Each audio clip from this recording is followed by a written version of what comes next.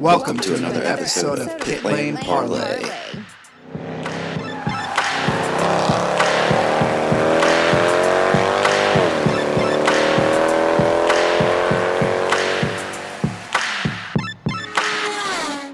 Welcome to another episode of Pit Lane Parlay. My name is host Mike Jokum.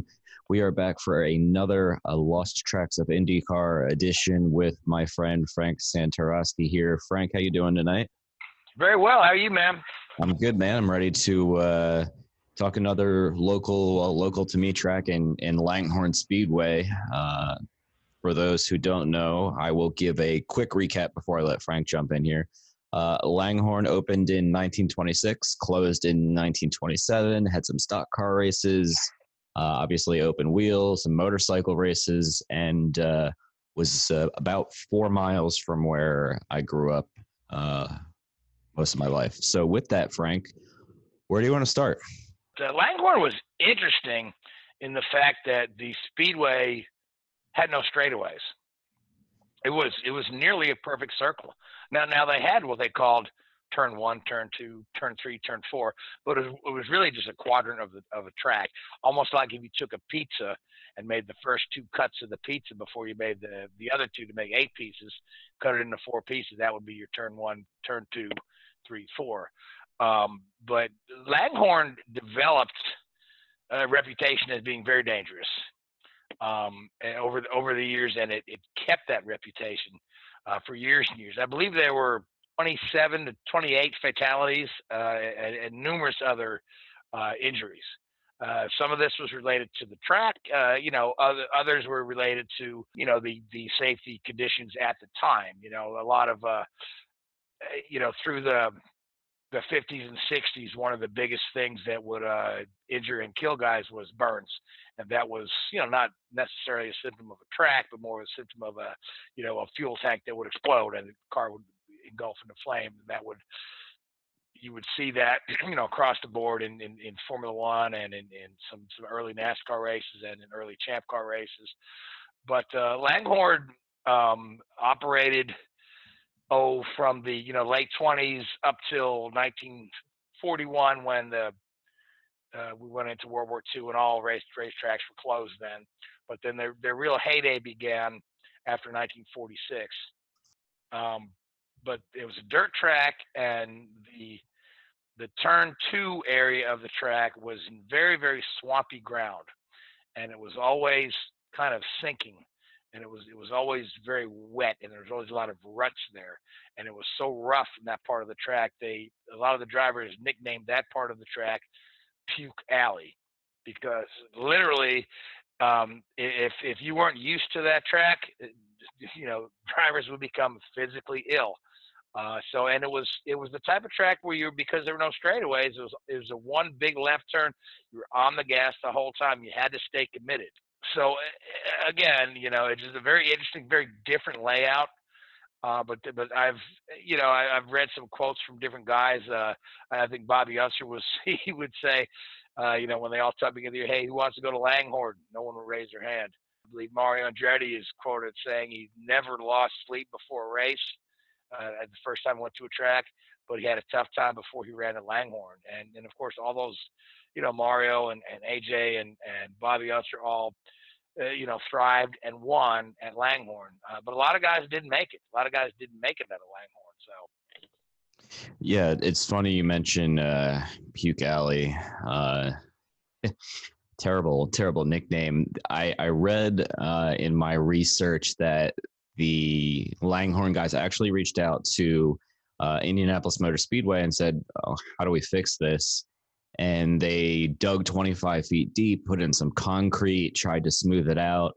And by the time, I guess it was the first race, there was all sorts of, potholes and problems again. And when they dug back down, the swampland underneath had actually pretty much just swallowed and got rid of the entire, 20-foot concrete slab, which to me is just insane to think about. Yeah, they couldn't find the concrete after they put it in. They dug like 25, 30 feet down, and it sunk into the swamp.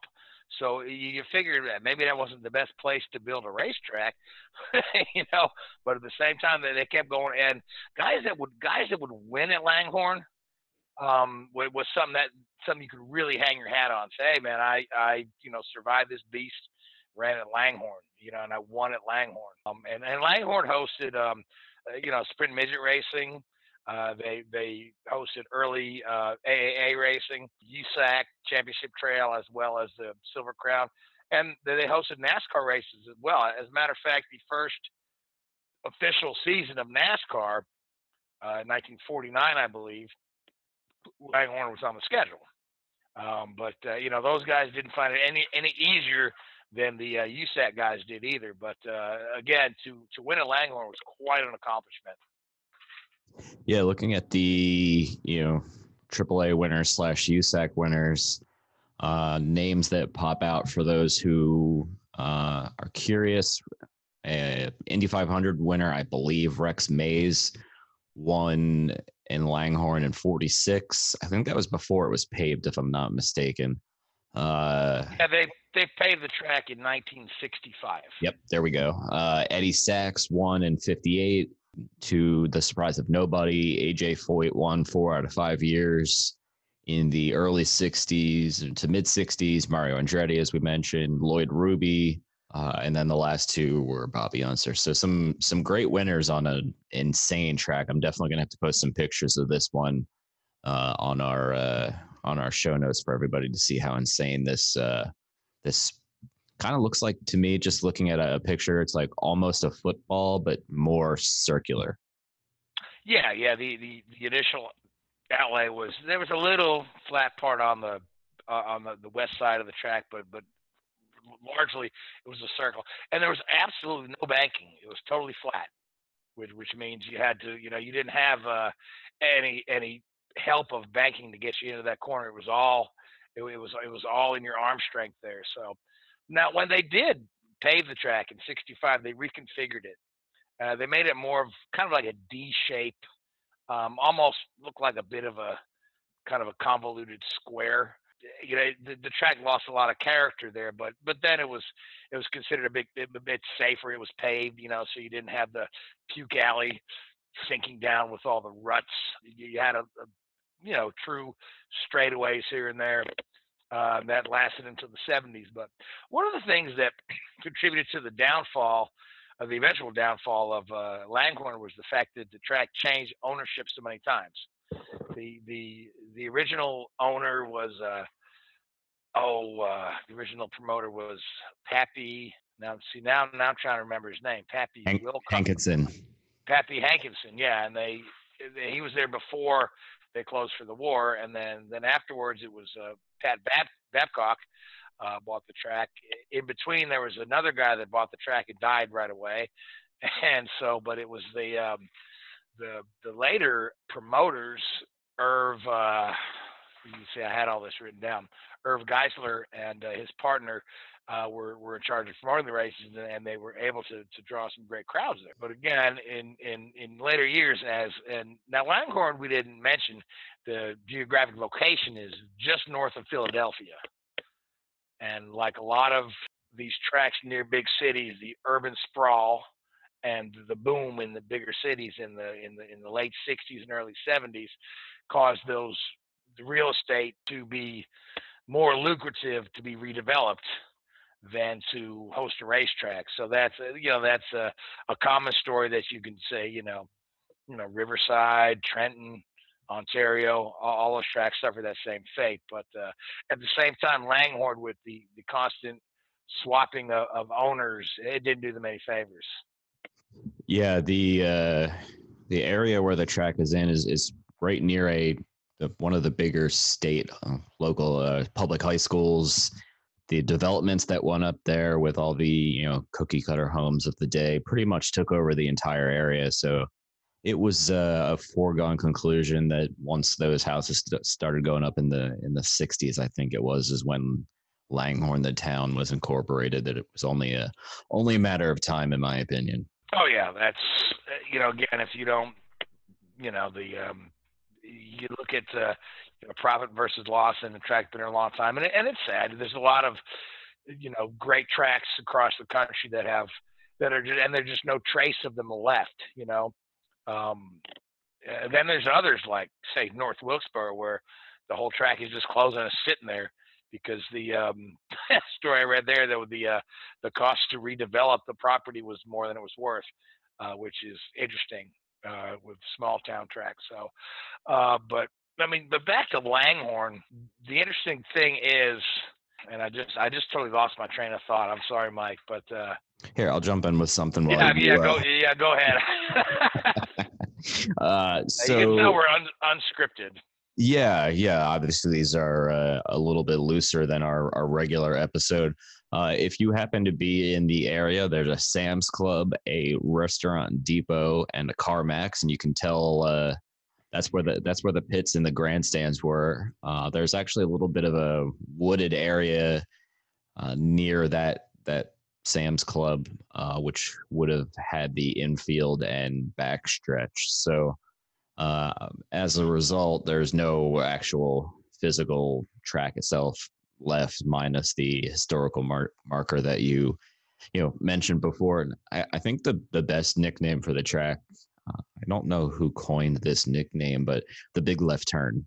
If there is ever a more appropriate track nickname, that definitely has to be it. As you mentioned, the original layout with no banking and essentially a giant circle. Definitely, it's one long left turn. I can see that making drivers pretty dizzy in the end, and obviously the bumps did not help. But one thing I wanted to ask about was you actually interviewed Mel Kenyon just the other day, and he's got a pretty interesting, not only racing background in general, but was actually somewhat of a victim of Langhorne Speedway back in the day. Yeah, Mel had a pretty bad crash at Langhorne. It was actually the paved version of Langhorne after it was paved. It was early in Mel's career. And he, again, like we talked about the fire, the car burst into flames. And then Joe Leonard, pulled his car over, tried to pull Mel out. Two spectators in what Mel said, a couple of guys in jeans and T-shirts came in there too, tried to pull him out of the car. And the biggest stumbling block was the fact that, back then steering wheels weren't removable. This day and age, we're used to seeing a guy pop the steering wheel off. Back then, you really couldn't do that. So it was a little harder to get the guy out of the car if he was injured, and he couldn't get himself out of the car. So, but then the fire got to be too big, and the guys trying to pull him out had to back off until the safety truck got there with some water cans and were able to put the fire out. Then they were able to get him out. Now, Mel was burned over 60% of his body. He lost all the fingers on his left hand and his thumb. If you ever meet Mel, he's just got that little nub of a hand there. And yet he was back in a race car in a couple of months after they said he was going to be out for a while. Now he contributes his Christian beliefs a lot to his recovery, but at the same time, I just think there's something in the psyche of a race car driver that these guys are like super athletes. I mean, how many times have we seen a guy that they give him the timetable for recovery, and then he's back in a car before before projected to? And we've seen this with Bourdais, we've seen this with Hinchcliffe. And of course with Mel Kenyon, but it was pretty devastating. He could have burned to death right there. He could have stopped racing forever, but instead, having that racer spirit where I just want to race. His brother helped him design a special glove with a grommet and a little hook to hook on the steering wheel, so he can sort of grip that steering wheel with his left hand and primarily use his right hand for the steering motion. So again, horrible crash there for Mel, but then again, this guy kept driving into his 70s, and ended up winning nearly 400 midget feature races, 7 championships, and he's in like 4 different Hall of Fames now. So it was awesome talking to Mel last night. It's like you don't often talk to a guy of that caliber. And when you talk about the how the early race car drivers were true tough guys, and that's something you hear like Robin Miller say a lot. Oh, the tough guys of racing. Yeah, Mel Kenyon is the true tough guy of racing. Yeah, he actually finished third in the Indy 500. I think one of his 7 or 8 attempts. Yes, yeah. He ran 8 times at Indy. He finished in the top 5 4 times, and had a third place, I believe, on his second attempt. Yeah. So, and the funny thing about Mel is because I in anticipation of the interview, I watched a lot of old film, and I noticed that he drives the sprint midget car a whole lot differently than he drove the Indy car. And so he was aggressive as all get out in the midget car. He would knock you out of the way to get to the lead. At the Indy 500, this dude was smooth and consistent and perfect, and didn't drive beyond the limit of the car, and that worked well for him too. But you just see how smart of a guy he was, knowing that you can throw that midget around a little bit, but when you get to a place like Indianapolis, with a car with a lot more horsepower and a lot more cars on the track, you need to respect that. And he has some great finishes. So I'm going to completely change gears here because I was rereading my notes and I completely skipped a line. The gentleman who owned the track for about a year, probably not even, Earl. Yeah, the stunt Lucky Teeter. Yeah, stuntman. Yeah. Yeah, he crashed his rocket car leap stunt actually at the Indiana State Fairgrounds. So tying back to Indiana there, but wow, I don't know what a rocket car leap stunt is, but it sounds pretty insane. It sounds like Evel Knievel's, Snake Canyon jump many years before his time. Yeah. So, but yeah, that guy picked up the ownership of the track after the war, and a year later he was gone, which created the void. That's where the Babcock family came on in, and then they brought in Irvin them to promote. So, but yeah, that's an odd little story too. If you think about the types of things you would see at a state fair, somebody doing a jump in a rocket car. Yeah, I that one caught me off guard. I'm glad I actually went back to find it, but I'll wrap it up with a couple kind of little interesting facts here. It was actually a 100-lap race for the first, 5 to 10 years on Labor Day. So it was almost like a little local holiday event here in the Pennsylvania area, which is kind of neat. Obviously, by the time I was born, there was nothing left. Let me see what else I can find here. Obviously, I ran NASCAR. The motorcycles actually ran in the 30s to the 50s. So the motorcycles ran there when it was completely unpaved, which to me is just mind-boggling. I don't know too much about the motorcycle racing world, especially back then, but I imagine it was pretty just as dangerous as a champ car. Oh, certainly. Yeah. Now I've watched some flat track motorcycle racing, which is current, goes on today. There's a horse track up here in Lexington, Kentucky, where I live, that hosts a flat track motorcycles, and that's just insane. But I can imagine it at a place like Langhorne, where it's so muddy and ruddy, and there was several motorcyclers lost their lives at Langhorne as well. So it's equally as dangerous for them, if not more so, because you don't fall off of your IndyCar, but you sure can get thrown off of a motorcycle. Yeah, that's it's a very good way of putting it. So listen, Frank, we will wrap up our Langhorne edition here. We'll probably title this episode "The Big Left Turn." Seating capacity was 60,000 at our little local Langhorne Speedway. Also went by the name of New Philadelphia Speedway and Philadelphia Speedway, despite being, roughly about 45 minutes outside the city. So any last words about Langhorne Speedway? Well, I mean, the other nickname that we didn't mention is they call it the track that ate the heroes. Which I like that. Even though it's kind of morbid, I like that. Yeah, it's kind of more. But even if you think about, the fact that it ate the concrete and this and that, like it's a big monster, So, but it's big and bad, and scary. But the guys that conquered it, I mean, always have that to hang their hat on. So. Cool. Well, again, Frank, thank you very much for joining me for another one of these. We will definitely, in a couple weeks, look at a track maybe outside of the Pennsylvania area here, and we'll go something West Coast. But thanks very much for joining, everybody listening. Hope you enjoyed another Lost Tracks of INDYCAR episode, and we will be back again in the near future.